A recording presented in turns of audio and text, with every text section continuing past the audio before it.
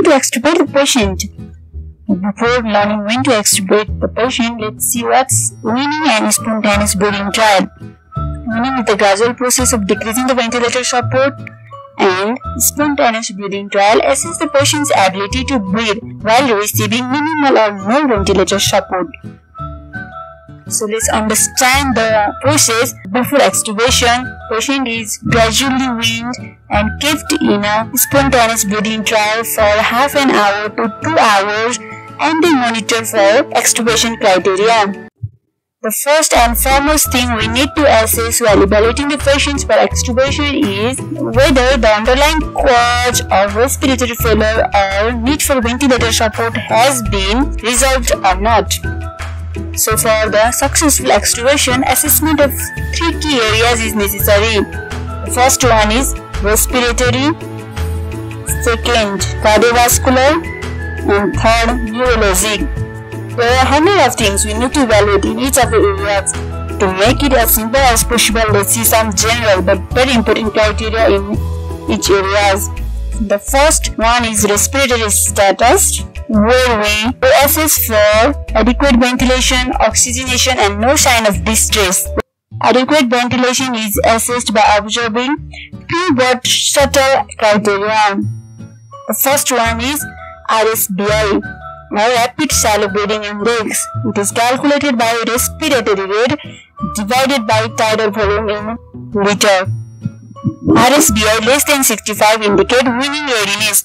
However, RSBI less than 105 is acceptable and has an approximately 80% chances of successful extubation. Lower the RSBI, higher the chances of successful extubation. And the second criteria is tidal volume. Inspiratory and expiratory tidal volume should be adequate with the minimal pressure support and PEEP of 5 to 8 cm of water or less. Adequate tidal volume should be at least 6 ml per kg of the predicted body weight. The third criteria is respiratory rate. Respiratory rate should be less than 35 per minute. The fourth criteria is actually related to the airway pressure, and they are peak airway pressure and plateau pressure. Peak airway pressure is the dynamic component that assesses lung compliance against the resistance made in the tube and in the respiratory airway.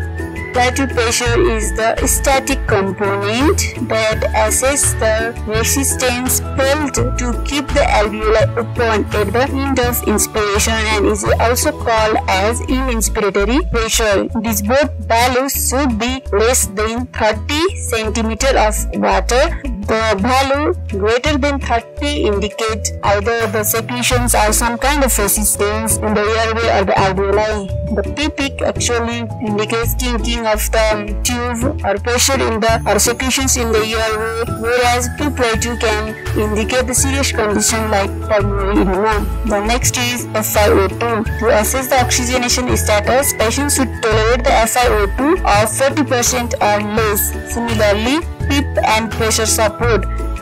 Patients should be able to tolerate the pressure support and PEEP of 5 to 8 cm of water or less.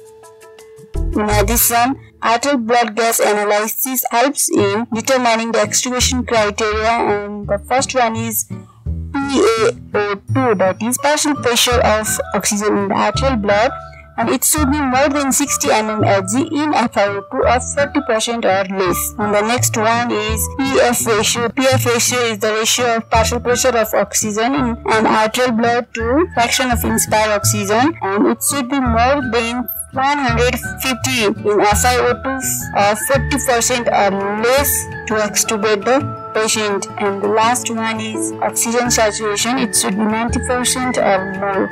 Lastly, the thing we evaluate before extubation is work of breathing. There should be no dyspnea, no use of accessory muscles, and the patient should be comfortable. So this was all about respiratory status. Now the second is cardiovascular status, and before extubation, patients should be in minimal inotropic support or no inotropic support. And lastly, neurologic status.